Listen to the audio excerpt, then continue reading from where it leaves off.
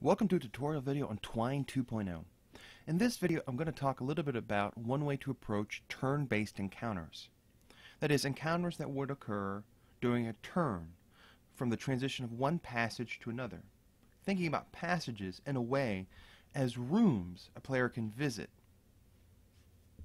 So to start, I put together a little story here called Turn-Based Encounters. And it talks a little bit about the game series Zork. The example I'm going to use in the story is based on the Grue, which is a monster from the series. Within Zork, a Grue is deathly afraid of light, so when you encounter one in Zork, if you have your lantern, they will leave you alone. And actually, in some of the later series, you can actually kill them with light, or sometimes just disable them, depending on the story and the amount of light. So in this example, we're going to replicate that behavior a little bit.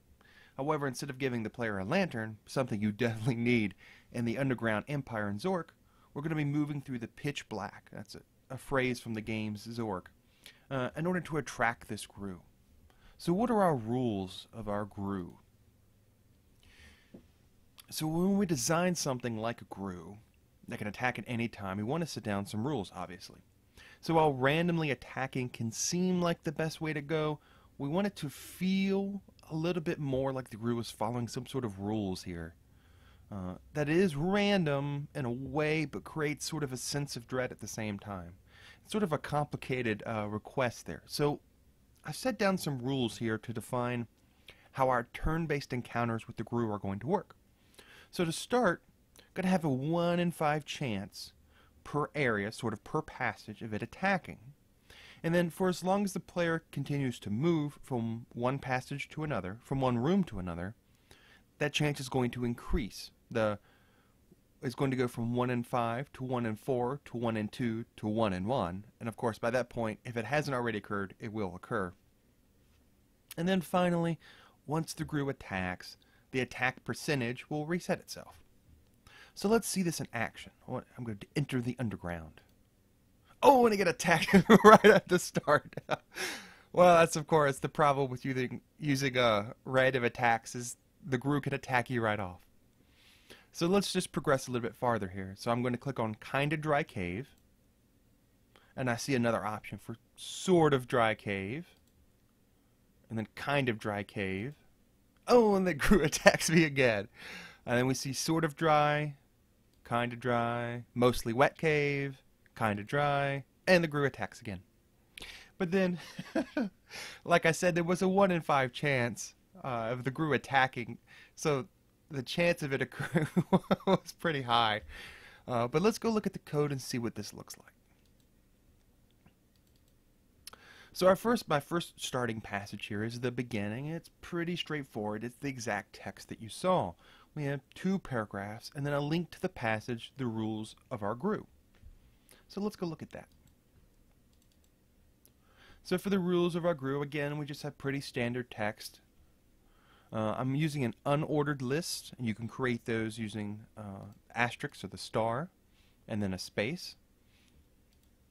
And then this last thing here, I have a link to a passage A, but I'm using the description, enter the underground. And then remember, if you want to change a description of a link to another passage, you do that by typing the description and then pointing towards, an arrow towards, the actual name of the passage. In this case, A. So when I clicked on Enter the Underground, we went to A. So A is an example right here of how to create the illusion of more passages by just changing the description of the link the player would click on. So to start here, we're creating the first of a series of movements through the cycle of the turn-based encounter. So the very first thing that happens in A is that it displays the passage Grue. Now I'm going to pause for a second in walking through A to go look at Grue.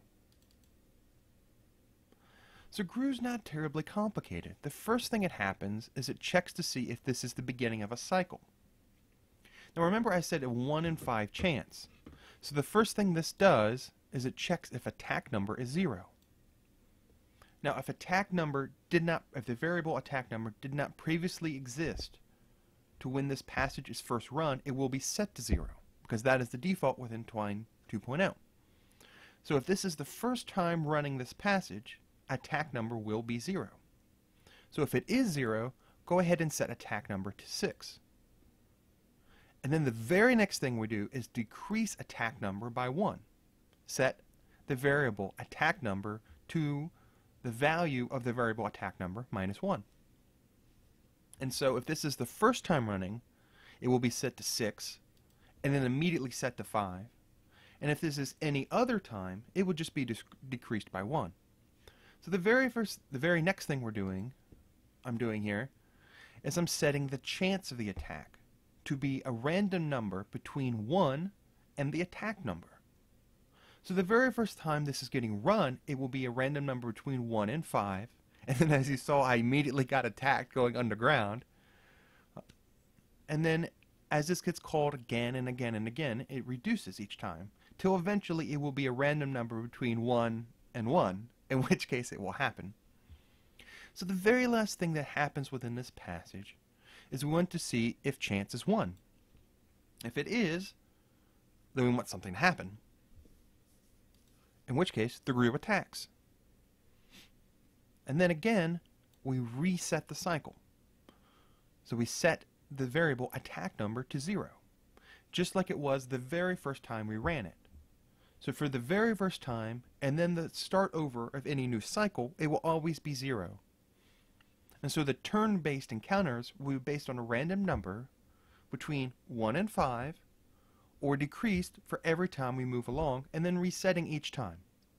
Similar how, if you're familiar with the Zork series, the Grue would attack you underground if you didn't have your lantern on, if you didn't have any light around you. It would be random, but it would also be sort of a sense of dread at the same time, where if it hadn't attacked you yet, there was an increasing chance that it would. And so let's go back to A for a second and look at that. So the very first thing that happened in A is the display of Grue, the display of the passage Grue. And in this way, we're sort of treating Grue as a mechanical part of the story.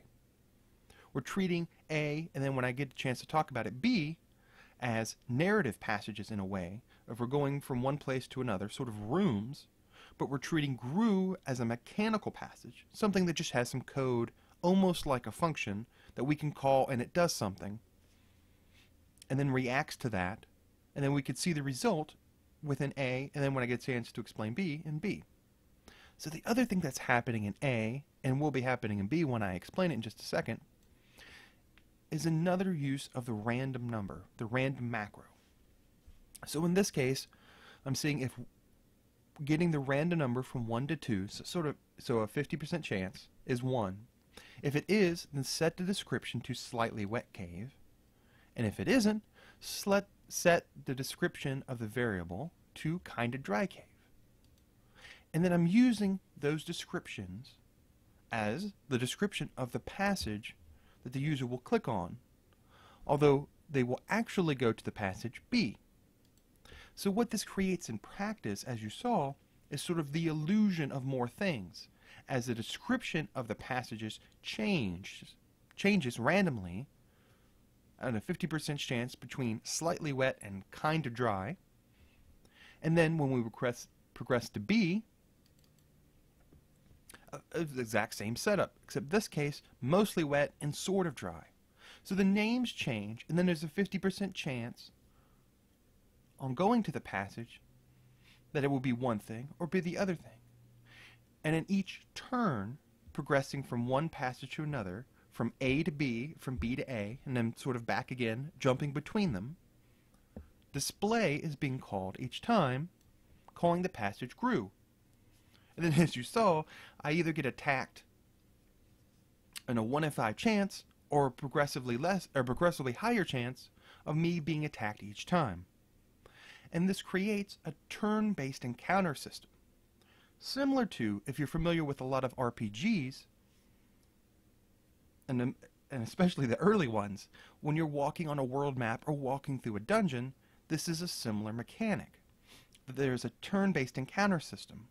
That there is some percentage that you will drop into battle, and then as you walk more, that percentage grows each time, and the chance grows each time, and eventually you will be in a battle. It may be 1 step, or it may be 6 steps. If you're thinking about a character moving on a screen, or us moving between rooms, but eventually you will get into a battle. But there's still a random element, and then sort of a feel of it being a little more natural each time.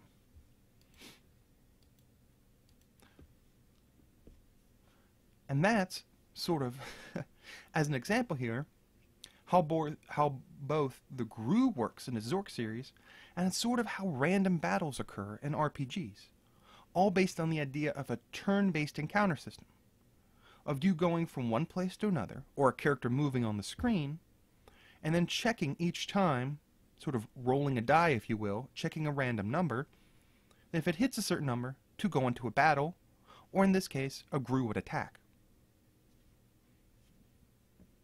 Each time basing the number on the amount of movement, like going between rooms each time we increase the chance, or walking on the screen or something like that. But each time it changes the weight of the function that determines whether or not a random counter will occur. Thanks for watching.